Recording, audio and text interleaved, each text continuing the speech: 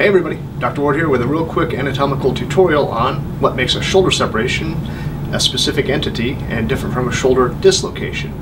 Now, a shoulder dislocation occurs when the head of the humerus leaves the glenoid cavity of the scapula, a little bit like this. Now, a shoulder separation happens when the scapula out here distracts away from the distal clavicle, and that happens as we get damage to the acromioclavicular joint right here and rupture of the associated ligaments, as well as rupture of the ligaments connecting the coracoid process of the scapula, this little thumb-shaped structure right here, with the distal clavicle. To make sense of how that works, we're going to look at this little model right here. It's not perfect, but it's a little bit useful.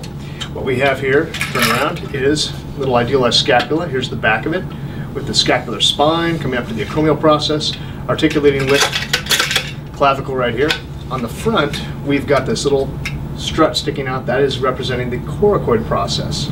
So when we've got an injury to the distal shoulder, largely happens because somebody's diving for the ground and their shoulder hits and pushes the acromion down and away from the clavicle, you start with a type 1 where you have damage but not outright rupture of the acromioclavicular joint.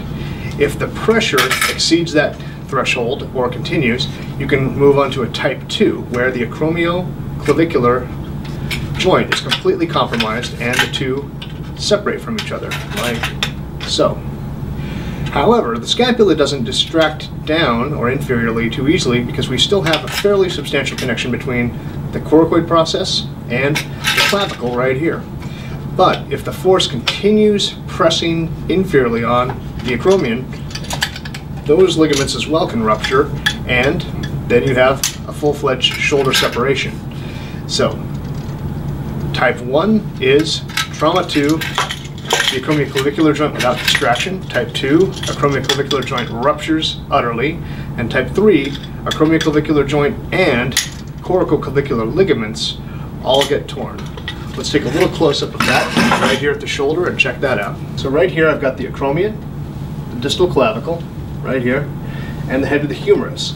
The head of the humerus and the rest of the upper limb aren't as important for this whole process other than they're heavy.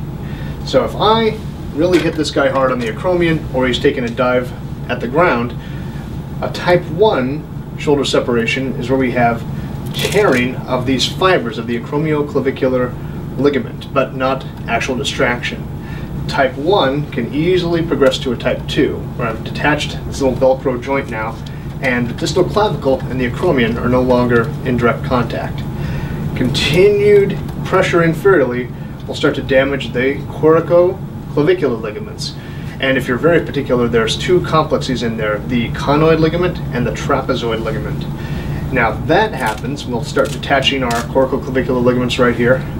The weight of the upper limb pulls the shoulder, and I should say the scapula, inferiorly, and it drops. Now at this point, it's detached pretty well. What you're going to notice on people who suffer from this acutely is that they're going to have this big lump sticking out the side of their neck. That's actually the distal clavicle. It doesn't have anything attached to it, and that's going to be the one major sign that you've got a complete type 3 shoulder separation. Alright, hope you guys found this helpful, and keep studying. And put his shoulder back in place just because we're nice people like that. Have a good one.